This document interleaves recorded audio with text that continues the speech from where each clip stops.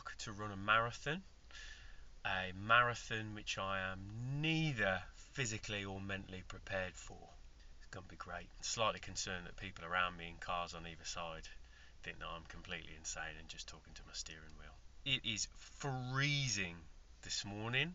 My phone tells me it's 0 degrees, but just spoke to one of the race marshals who said that since they have been setting up this morning, they've been able to see ice forming on the track. This is only my second marathon ever. It's 11 years since I ran my last one.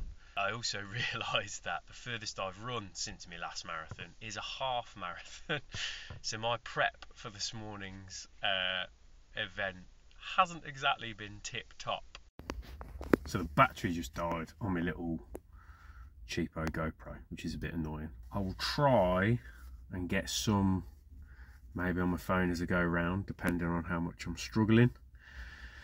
But let's see how we get on at the Oulton Park Marathon.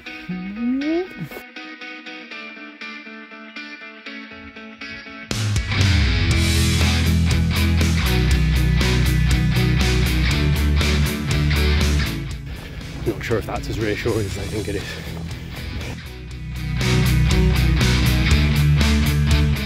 Don't tell him, but I'm following these guys because his top says 100 marathons, so he clearly knows what he's doing, and his running partner is just chatting away like she's not even tired. So keeping up with the pros.